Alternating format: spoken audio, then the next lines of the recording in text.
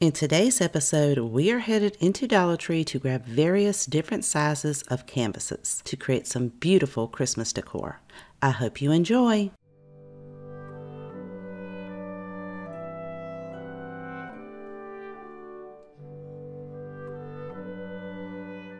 For this project, we're using one of Dollar Tree's 8x10 canvases. We're going to flip it over and remove the staples that are holding the canvas to the frame.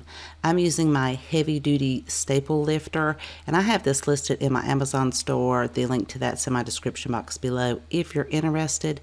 It makes it so easy to lift those up and then use a pair of pliers to pull them out. We're going to remove that frame, set it to the side, and we are going to flip over our canvas. Now, I'm going to give mine one coat of a white acrylic paint, and you may be thinking, well, it's already white, but mine did have a few little spots on it that I wanted to make sure were covered up and that this had a nice bright white base to it. We'll set that to the side and let it dry. I'm going to paint the frame with Waverly's Antique Wax, applying that with a brush and then taking a wet wipe to blend it in and lighten it up a bit. I'm going to do that on the front, the inside, and the outside edges, and set that to the side and let it dry. I'm also going to be using a piece of wood from Dollar Tree. This is in their Crafter Square section, as well as one of these wooden planks. Now this comes in a pack of 6. We're going to apply the same coat of antique wax to both of these pieces and blend that out with the wet wipe. Now that the canvas itself is dry, I'm going to take a pencil and go ahead and draw out a snowman face. So we're going to do the outline of the eyes, nose, and mouth. Then using an oil-based Sharpie, I'll go over the outline of the eyes and mouth. Then I'm going to fill in the eyes with some black acrylic paint, fill in the nose with a spiced pumpkin paint. Once that black paint has dried, I can take some white paint to add to the eyes. And then once the orange paint has dried, I can take that oil-based Sharpie, go over the outline of the nose, just in case I got out of the lines any. This will kind of straighten it up. Then I created some cheeks. Now I started off with a smaller sponge dauber, and I thought that that was too small, so I went back with a larger one. Then using a fine tip Sharpie, I can add some details to the nose, some eyelashes, and a couple of lines under the eyes. Now that all of our wood pieces are dry, we're going to attach the top part of the frame to the canvas using some hot glue. Then we can flip this over and reinforce that with some staples. So I only applied the hot glue at the top just to hold it in place. Then as I go around, I can pull the canvas very tightly and staple each side. I just did the left and right hand side so that when I got to the bottom, I could just pull that really tightly and everything will stay in place. Then I could set this on a cutting board and using my utility knife, go around and trim the excess canvas off. Now we can take our wood piece. We're going to be placing this at the top of the frame, but you do want to leave some excess of that wood sticking up. So when you attach it with your glue, you'll leave some space right there at the top so that we can take that smaller board and hot glue it in the center of the canvas right there on that piece of wood, and this will create the top of his hat. And this is how it's looking so far. I decided to go back and draw some eyebrows and fill that in with a fine tip Sharpie marker. I'm going to embellish the hat with some greenery and pine cones by hot gluing that down, add in some red berries, and then finish that off with one more pine cone to kind of cover up the stems.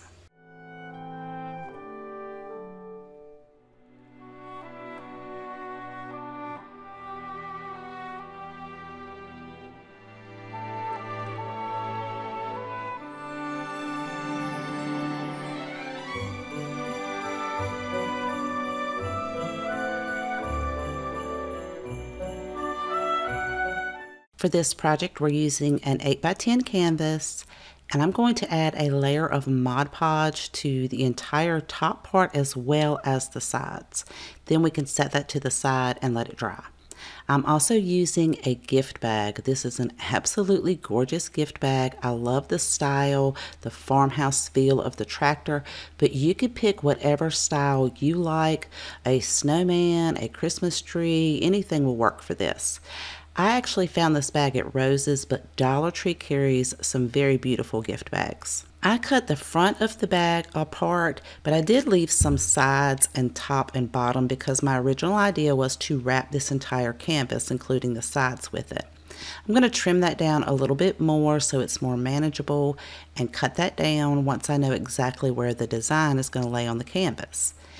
Our Mod Podge is dry, so now we can attach our gift bag to the front of this.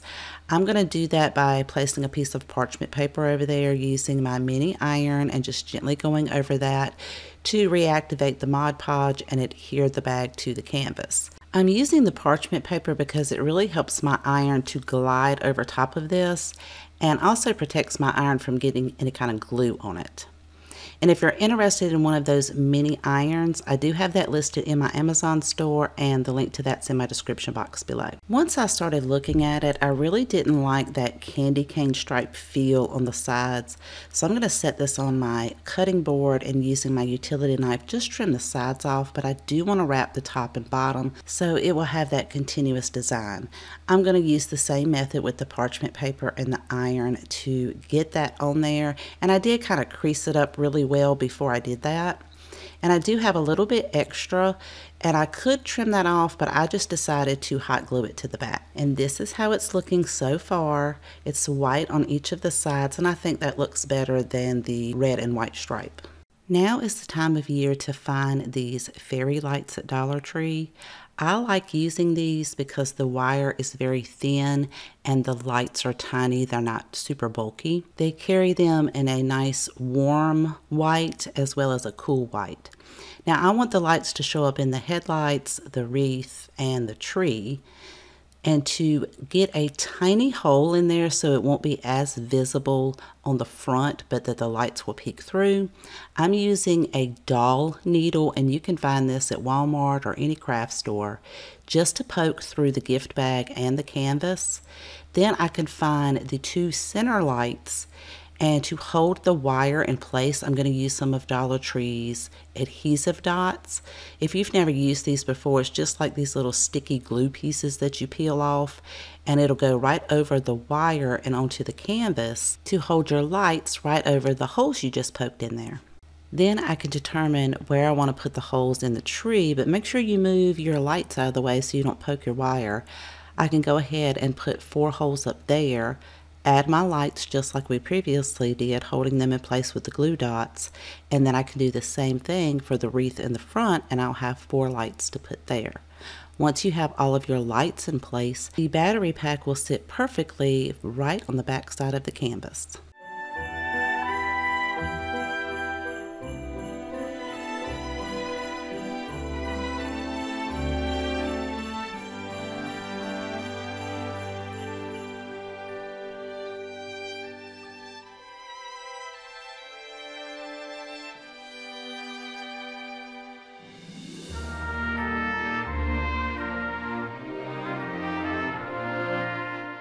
In Dollar Tree's Plus section, you can find various shaped canvases like this 12-inch round one for $3. I'm going to start by painting the outside edge with 2 coats of a Christmas red acrylic paint and let that dry. And of course, I'm going to make sure I get in between all of those creases. Once that's dry, I'm going to add a layer of Mod Podge to the top, making sure I spread this all the way to the edges and put a nice even layer. Then I'll set that to the side and let it dry. Grab a Christmas gift bag, any bag of your choice. Dollar Tree carries some beautiful ones. Again, this one came from Rose's. Sometimes you have to make sure that you pull the paper piece on the back to get it as flat as possible. We're only going to use the front part of the gift bag. We are going to line our design up, trace it, and then cut that out. Now we can adhere this to the front of our canvas by using some parchment paper and a mini iron to reactivate the Mod Podge. Make sure you get all of the edges. Start from one side and work your way to the other side. Once that cools off, check to see if you have any excess that needs to be trimmed off. If so, you can use a utility knife. Just be very careful not to cut the canvas itself. I decided to add a hanger to mine, and I'm going to use some hot glue and some ribbon to reinforce this because it is a pretty heavy piece, and this is how it turned out.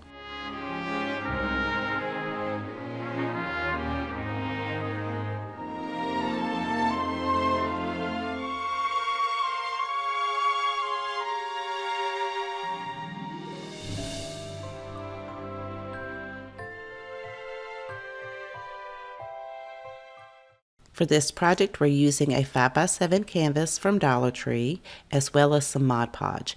We're going to adhere that to the outside edges, making sure we get a nice good layer on all 4 edges, as well as the front. Then we'll set that to the side and let it dry.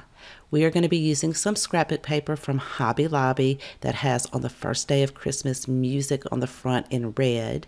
Now I do want to wrap my entire canvas with this, so since I have a 5x7, I'm going to cut this down to a 7x9. Now that the Mod Podge is dried, we're going to center that on our canvas and adhere it using some parchment paper and a mini iron. Let that cool off, then go around and fold all 4 of your sides down, making sure that you get a crease all the way across. Then you can take your corners and pinch them to create a line on all 4 corners. So I started with the 2 long sides first, then the 2 short sides. Then you could go back, pinch that, make a line. Then you could take your scissors and cut that line. You'll do that for all 4 corners. Then we're going to take our long side first. We're going to use our iron and adhere it to the side of the canvas. Then we'll flip it over and get the other long side. It's just easier if you do 2 opposite sides rather than just going all the way around. Then you could cut straight all the way up to the edge to cut that little triangle off. Then you'll repeat that on the other side, and then you can fold any excess all the way over. Then we're going to do the same thing at the top and bottom and cut those corners off. Now you'll have a nice clean edge. Then we can fold any remaining over, and if you need to trim any little diagonals, you can trim that excess off. And to adhere the extra on the back side of the canvas, I'm going to use some hot glue. Again, I'm going to do the long side first and then get the opposite side, and then I could do the 2 short sides. So now it is completely wrapped all the way around, just like a beautiful Christmas present. And now we can decorate the front of it. I'm using some craft cinnamon sticks that you can find at Hobby Lobby, on sale, 50% off. Or you could just use a branch out of your yard if you can't find any cinnamon sticks. To cut these, I'm just going to use a pair of scissors. It just cuts very easily, and then you may have to trim the edges up just a little bit. And I'm going to hot glue these to the front of the canvas and stacking them just a little bit smaller as I go up to create a tree. I didn't measure anything. I just held it in place and just made sure it was a little bit smaller as it went up. Then I'll add one for the tree trunk at the bottom. You guys, this stuff smells so good. I wish you could smell it through the screen. It's just delightful. For the star at the top, I'm using one of Dollar Tree's wooden stars, and I'm going to apply a coat of antique wax to that and then wipe most of it off with the baby wipe to help blend the color in with the cinnamon sticks and hot glue this right to the top. And this is how it turned out.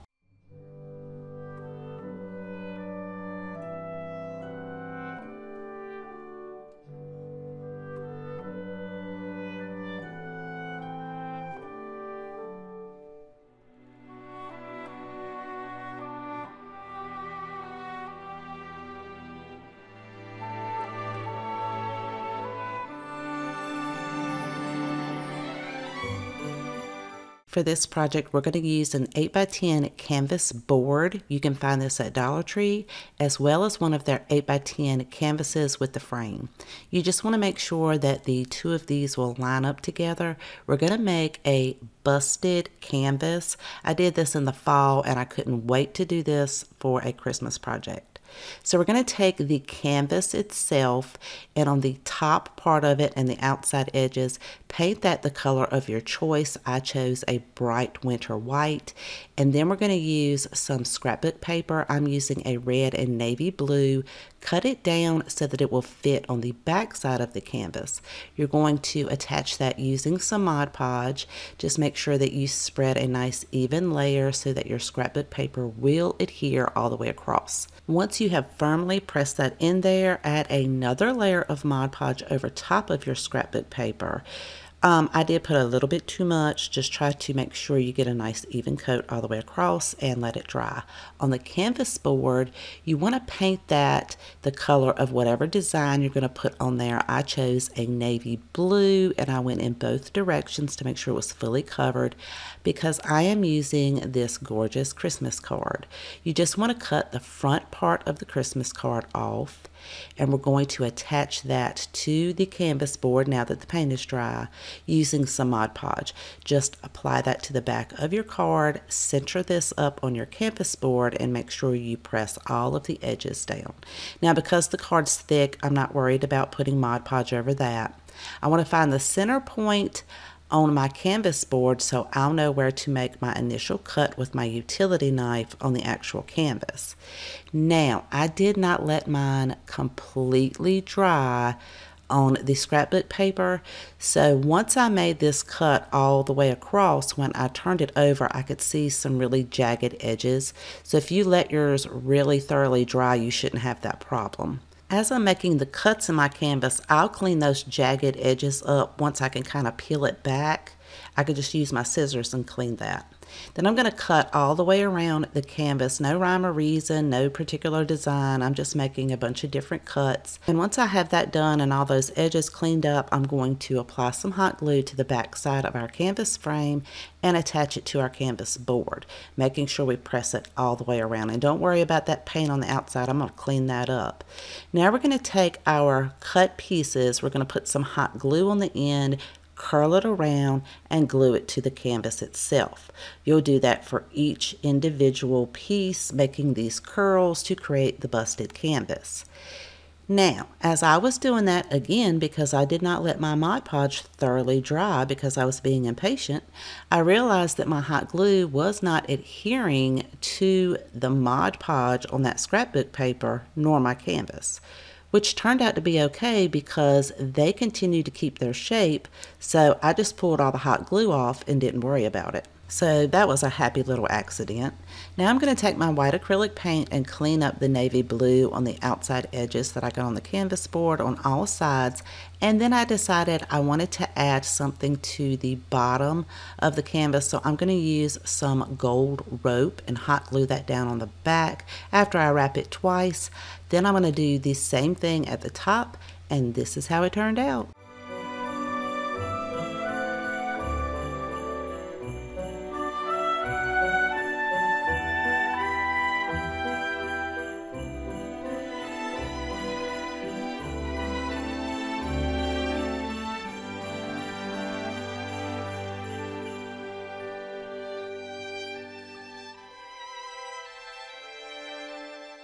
I hope you enjoyed today's projects and found tons of inspiration. And if you haven't subscribed already, I would love you to click that subscribe button right below the video. If you have a favorite, please let me know in the comment section down below because I always love to know which one is your favorite. Thank you so much for spending time with me today. Please take care, and I'll see you guys next time.